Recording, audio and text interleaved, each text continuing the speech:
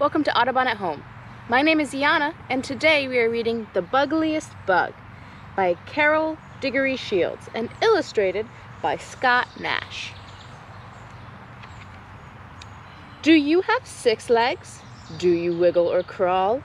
Could you be the bugliest bug of them all? A contest for insects. News buzzed through the air. Bugs slithered and swarmed from here and from there. Down by the pond, young damselfly Dilly said, "I'm a plain bug, neither clever nor frilly. But while I won't win, I would still like to see who the bugliest bug turns out to be." Fireflies lit up the stage with their lights. Glowworms glowed softly, a beautiful sight. A lacy white curtain hung from the trees and billowed and swayed in the warm evening breeze. The clearing was humming with bugs of all sizes, flittery, jittery, hoping for prizes. There were more bugs than Dilly could ever have dreamed, from tiny no-see-ums to fat termite queens. Some had great pincers, some had proud horns, some looked like branches or flowers or thorns. Dilly crept closer as the biggest judge grinned. "Sweet little bugs, let our contest begin." How odd, Dilly thought. Those judges have wings that are tied to their backs with gossamer strings. Click beetles clacked and whirligigs whirled. Crickets sang solo and swallowtails swirled. A ladybug curtsied, tumblebugs flipped. The judges applauded, then licked their lips. The judges looked shifty, so Dilly kept squinting. Then sure enough, she spied their fangs glinting. She yelled, "We've been flim-flammed, bamboozled, distracted! Those judges aren't insects," she cried. "They're arachnids!" The big judge hissed softly, "Too late for you all. It's curtain time now, and it's started to fall. Folks," he continued, "we'd like all your acts, but we think we will like you much better as snacks." The bugs froze in fear. This looked like the end. But Dilly thought quickly and shouted out, "Friends, there's only one way to get out of this mess. Each insect must do what each insect does best. So, charge!" yelled a squadron of swift soldier flies, and bombardier beetles took to the skies. Dilly whirled up through the hole in the net.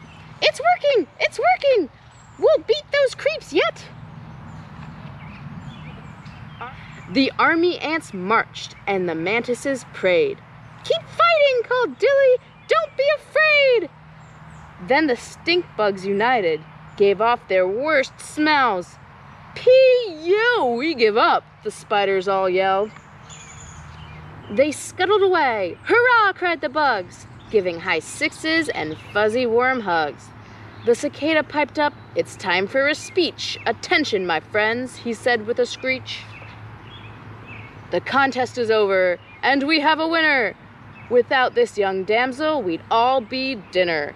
She might be young, and she might be small, but Dilly's the bugliest bug of us all." The end.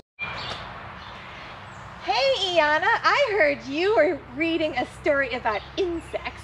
I love insects, and I was hoping that I could teach you and all of our friends out there the insect song. It's one of my favorite songs. Have you ever seen it before? I have not, but I'd love to learn it. Yes, I'd love to teach it to you. So you and I both have puppets of insects right now, and we want to use these to help us with learning the insect song, because the insect song tells us about what insects have on their bodies. They've got a head, they've got their middle part called a thorax, and this end part called an abdomen. They also have 2 of these antennae. They've got 2 of these eyes, and they have 6 legs. Let me teach you the song. So in this song, we're gonna become like the bugs, like the insects. So we have to find our head, we have to find our thorax, and we have to find our abdomen, which we're gonna shake a little bit in the song, okay? So we'll go over all those parts. The tune is one that we might be familiar with. It's the tune of head, shoulders, knees, and toes. How about I sing it, and then we'll sing it together. Does that sound good? That sounds great, All right, Lisa. and you can join us too. We hope you will. So it goes like this. Head, thorax, abdomen, abdomen. Head, thorax, abdomen, abdomen. In the middle part, we count the rest of its body. 2 eyes, 2 antennae, 4 wings, 6 legs. Head, thorax, abdomen, abdomen. Want to try it together? All right, let's do Okay. it. And I fooled you in the middle. I went to my abdomen or my eyes before my antenna. But we'll get it right this time. All right. On 3. 1, 2, 3. Head, thorax, abdomen, abdomen. Head, thorax, abdomen, abdomen. 2 eyes, 2 antennae, 4 wings, 6 legs. Head, thorax, abdomen, abdomen. All right. I think I'd like to challenge the audience out there. I want us to do it faster. Ooh. Do you think we could do it a little faster? I bet you could do it faster. I bet we could do it faster. All right, on 3. 1, 2, 3. Head, thorax, abdomen, abdomen. Head, thorax, abdomen, abdomen. 2 eyes, 2 antennae, 4 wings, 6 legs. Head, thorax, abdomen, abdomen. Nice job! Yay! High 6s to you.